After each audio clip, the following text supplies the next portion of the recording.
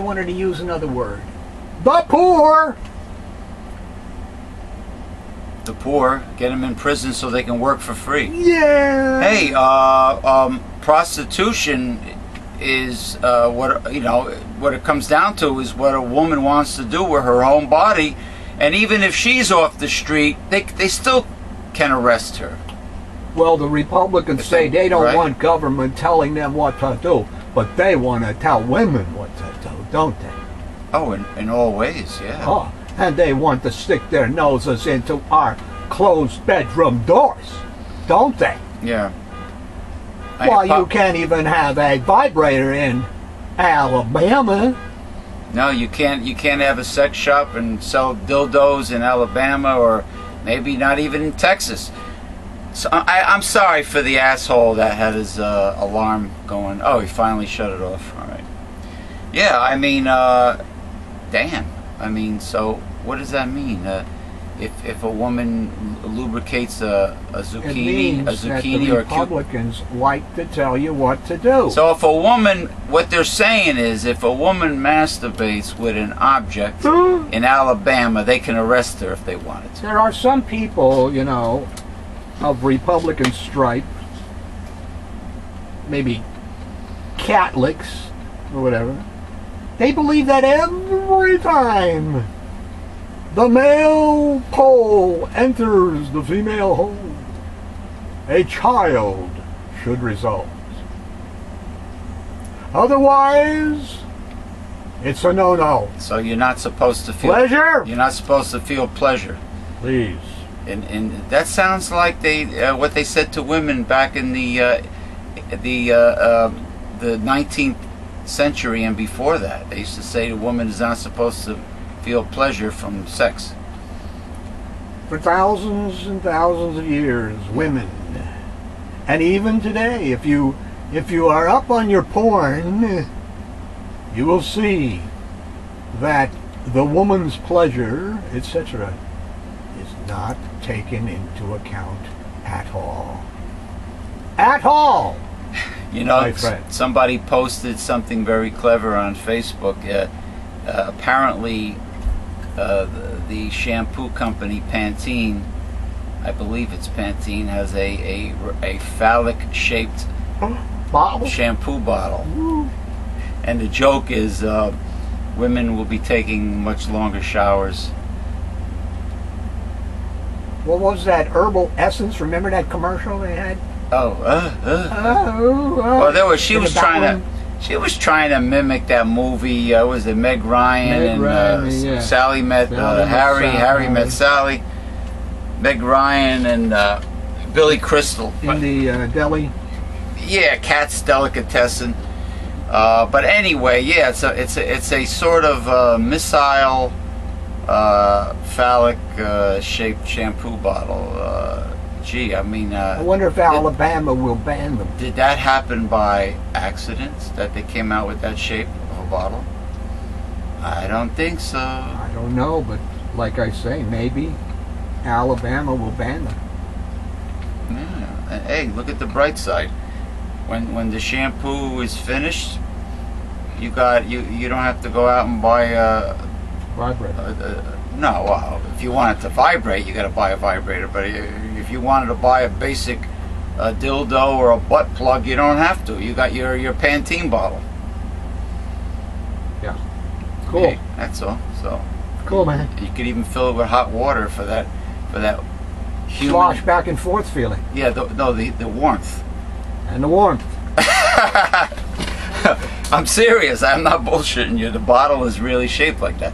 Anyway, let us sink our teeth back into these readings. But, yeah, I haven't done this in a while. Ooh, my back. I received that ominous voicemail again from the 1% elitists that want to conquer the world and enslave the poor and kill off some of the poor. Some? Well, they do want some to Not work. 80%. Don't they want some to work as slaves? Yeah.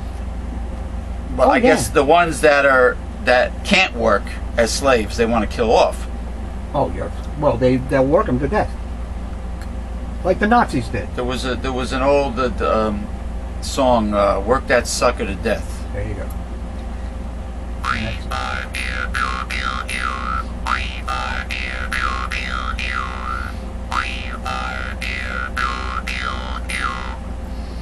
Sounds like "We Are Here to Kill You" in Xylon voice. At least they're telling the truth. Yeah.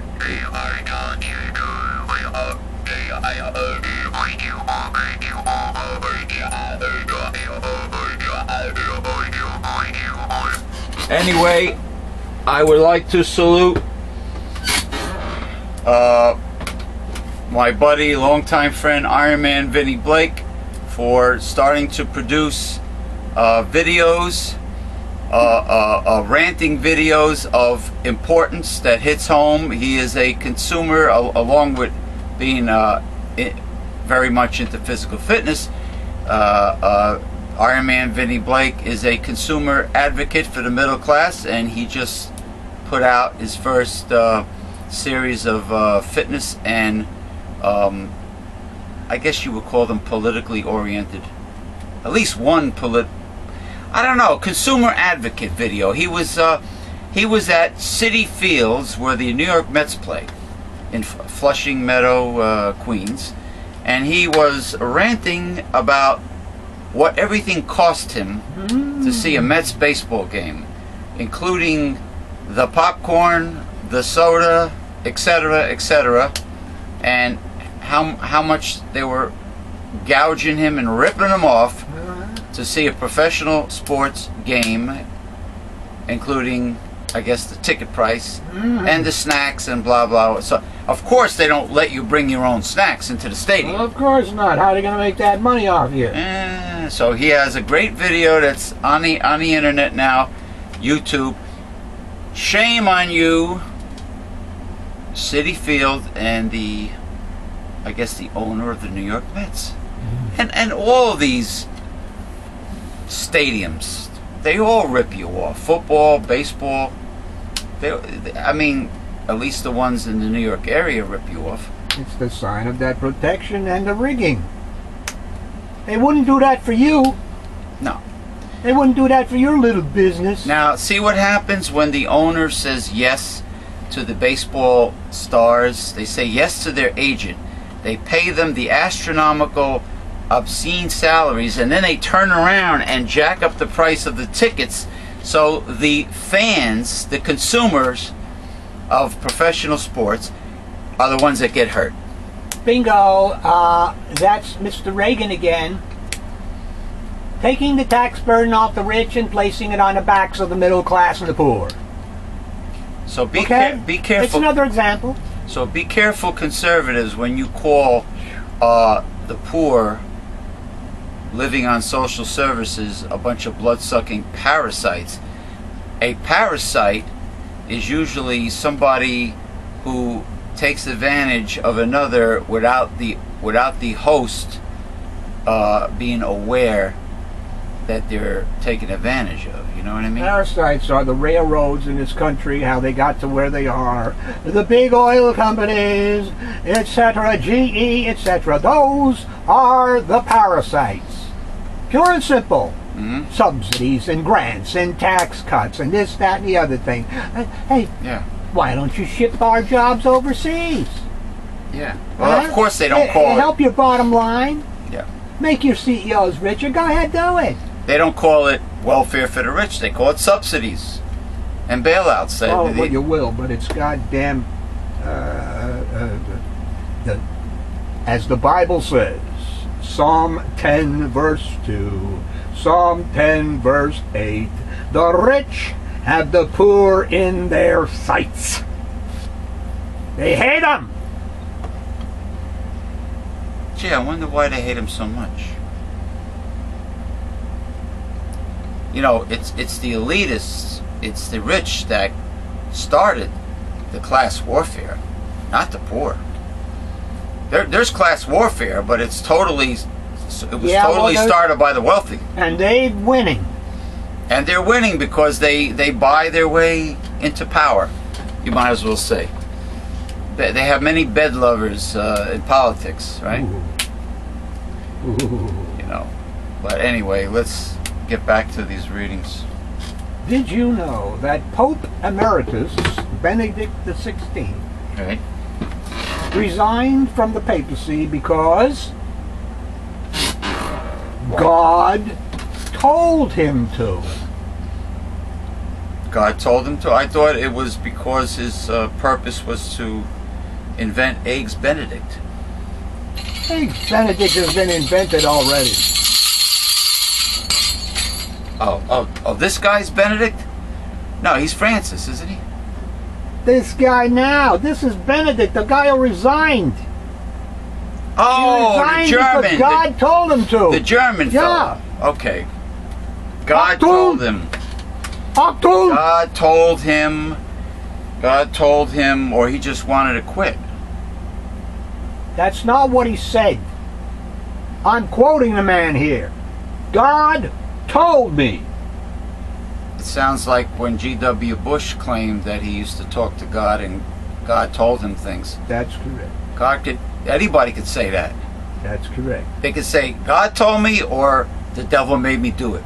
That's correct. Remember the old saying, the devil made me do it? That's correct. You know, like, what's his name, David Berkowitz? But I can guarantee you, with the knowledge of the Bible, Yeah. God did not ever hear Benedict's prayers. Never. Well, the So board, whom he was talking to, whom he had the stovepipe to, was not the God of the Bible. hey, the born again evangelical fundamentalists insist that you could talk to God about anything. Well, you can talk to it. You can talk to the wall. But if you're expecting an answer, Yeah. you better be one of the 144,000, the elect, if you want an answer. If you want an answer. Yeah. Otherwise, you can pray to the wall all day long. You could talk to Mr. Anonymous, V for Vendetta. But if you expect an actual answer, The ZNet news agency reported that Benedict decided to step back as a result of what he described as a mystical experience that should not be confused with a vision. That experience sparked an absolute desire to dedicate his life exclusively to prayer. In a solitary relationship with God. ZNet wrote that its report was based on the account of one of the few people who are granted a meeting with the former Pope, who is living in a retrofitted monastery on the Vatican grounds. Benedict shocked the world when he announced his resignation on February 11th, becoming the first pope to leave his job in more than 600 years. Hey, it might be fair to call him a Palin pope. Alan Palin. He told aides he intended to live out his life hidden from the world. According to the report, the Pope Emeritus also praised the charisma of his successor, Pope Francis, Charisma.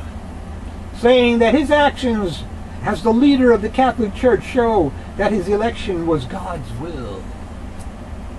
My question is, why was not Benedict's selection God's will? Why didn't he do what Francis is doing?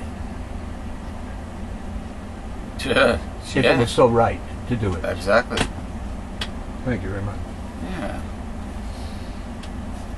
Well, they don't really deal with the Bible verbatim anyway. They don't deal with the Bible because they are not allowed to. I mean, the Roman Catholic The Church. Bible- I'm talking about the Roman Catholic The Church. Roman Catholic Church has nothing to do with the Bible. Right. That's what I In a just said. positive sense. They don't But deal I'm with the Bible verbatim anyway. Because they can't understand it. It is not given to them to understand it. So they have their own rules. Their rules are traditions Like the that Mormon. came from Simon Magus. Is the same thing applies to, let's say, the Mormons? Correct? And how about Muslims? Because you're talking, what, did God wait all these thousands of years till 610 or whatever the hell it was when he gave this information to Muhammad? The Archangel Gabriel, or Jabril, taught everything to Muhammad. Muhammad had epilepsy. How do He you got know? all this How do you- information from in a cave. How do you know this? Because I've read history. That he was epileptic. Is there any proof That's that where these visions is there came any from. proof that Muhammad was epileptic? Well, why don't you look it up? I Google it, man. What's wrong with the Archangel Jabril approaching Muhammad for real and teaching him Because things? then you would have confusion. And God is not the author of confusion. Maybe originally Archangel Jabril had positive and accurate things to say to Muhammad. Name one. I'm not familiar. I'm not Muslim, so I'm not Then familiar. why defend it? Well, it was possible. No, it ain't possible. Because you just set up, it's either that or the Bible. No, I mean maybe what he maybe. what he said was synonymous with what's It ain't. in the Christian Bible. It ain't. Okay? It ain't. For the third year in a row, Alice and Al, a pair of bald eagles, have nested successfully on Overpeck Creek in Ridgefield Park, New Jersey. Really? Against all odds, these two resilient symbols of our nation raised two more young, bringing a total of 6 eagles, a species that has returned from the brink of extinction back to New Jersey. Now, do you see how great laws of protection are for saving wildlife, wild species that are endangered? You see how successful they can be? You know, that's wonderful. Ridgefield Park is just a mere Stone's throw. 10 minutes away from where we are, and to think there's bald eagles there. I mean, I have hawks nesting in the trees across the street from me right here, and as well as other wildlife, you know, and 2 towns, no, what am I saying? 1 town over in the park there's coyotes. Saddlebrook, New Jersey has coyotes in the park, believe it or not. But this could be the very last year that these proud birds find a nest to return to. And the very last time that school kids, nature lovers, and all residents of Bergen County will be able to witness the miracle on Overpeck Creek. Oh, that's where they are, Overpeck Creek. They have a lovely park there. Since Alice and Al decided to take up residence on a landfill that needs to be cleaned up and is also the site scheduled to be developed with a $660 million construction project, Oh, brother. all odds seem to be against these eagles having another successful nesting season come springtime. Well, I hope the Audubon Society and the state of New Jersey comes in and makes sure that the eagles and their young and their eggs are well protected or safely transferred somewhere else. Many questions need to be answered by the New Jersey Department of Environmental Protection, the U.S. Fish and Wildlife Service, and the developers themselves, Skymark Incorporated. Do they have the know-how and the political will to find a way to clean up the site and still maintain the eagle's nest? Will Skymark care enough about these magnificent birds, as say they do, to develop their project in a way that will allow them to live with us and bring more eagles into the world? I think they should build them a nice secure nest at the top of a tall office building or hotel within the area. That's taller than any tree the eagles might be in now. We need to keep our eyes on these eagles and make sure everyone concerned does the best they can to maintain and protect them, so we could witness how they've struggled and fought back against the odds to nest on Overpeck Creek. Don Torino, President of the Bergen County Audubon Society. Well, Don Torino or Gran Torino, like the car? Don Torino. Don Torino should get his ass over to Van Zorn Park in Paramus and see that there is a California condor quack quack, over in the zoo that can't even. He's lucky he can spread his wings, and he definitely can't fly at all because he's in a cramped cage. You know, they should be inspecting the birds at that zoo.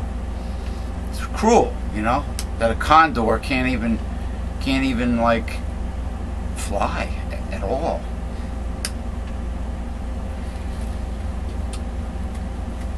The Republicans have a plan. Yeah, they have an agenda, all right. That's news. All the letter writer could come up with was insurance company competition across state lines and tort reform to lower premiums. If he had read the news, he would have known that in the states where Obamacare exchanges have been implemented, there is competition, and rates have been drastically reduced. Also due to Obamacare's limits on administrative costs, people have been receiving rebate checks from the insurance companies. Before Obamacare, people lost homes, went bankrupt due to medical expenses. Now they are not, because under Obamacare, no one can be denied coverage due to pre-existing conditions, and lifetime caps have been outlawed. They also can keep their children on their policies until age 26. Medicare benefits have been expanded, as has Medicaid, for those states whose governors consider the good of their poor citizens rather than politics. Clearly, Obamacare is not perfect, and some things have to be fixed. Unanticipated problems will occur in such a large new program. Rather than work with the administration to correct them, Republicans are only interested in destruction. Unfortunately, they have been far better in controlling the conversation than has President Obama. The Republican plan is to say no to anything Obama proposes. Yeah. They have no plan of their own. Never had one. And if they come up with one, you can be sure that it will be for the benefit of the insurance companies, not the people. Outstanding, excellent article. Yes, the Republican Party has no alternative to Obamacare. No alternative. They have no answer. They have no solution. They just want to repeal everything that's beneficial and good for the country and its people. Or the people, yeah. So they're we the people. So they they could care less about the plight of the people, right? Bingo! Now, that insight you got so quickly. Why is it their supporters don't get these insights? Yeah, right. You're right about that. So like if you're a senior citizen and you're not wealthy, and the Republicans get their way, and your Social Security is taken away from you, and your Medicare is taken away from you, what do they expect all these seniors to do? Once upon a time, there were debtors' prisons. Well, why didn't? Well, actually, if they had debtors' prisons, that is legalized slavery when you think about it. Well, it would be one of the roundabout ways to obtain slavery, yes. But the media back then didn't call it slavery. Slavery has returned. They called it debtors' prisons, right? Well, slavery was, if you want to say, legal at that time. Yeah. Well, they wouldn't even be thinking like that. Well, just think about it. They take a poor person or a homeless person, and they put them in a hoosgow. Because he's a ne'er-do-well. They put him in a vagrant, right? Yeah. They put a vagabond, whatever you want to call him, a hobo, yeah. Boxcar Willie. Woo. They put him in prison. You know, I can get a train. I can actually get a train whistle in town that every time we talk about hobos and Boxcar Willie, I can blow it. I got one here somewhere. You brought Train one whistle? once. Yeah. Find it. I don't know where it would be. So I can clean it up. I can't find it. Anyway, they put them in this privatized prison, and they make them work off their debt if they have any, which will take forever because they're not paying them that much. Won't pay him nothing. And they have the nerve to charge the inmate room and Room board, and board, baby. and for food, so they'll never leave. It's like the old days. They'll never leave the privatized prison. It's like the old days with the company store and scrip. They paid you with scrip, which you could only use at the company store. Wasn't real money. Oh, jeez, credit. So they had you as a slave. It was like store credit. Scrip. What is scrip? It was a form of money.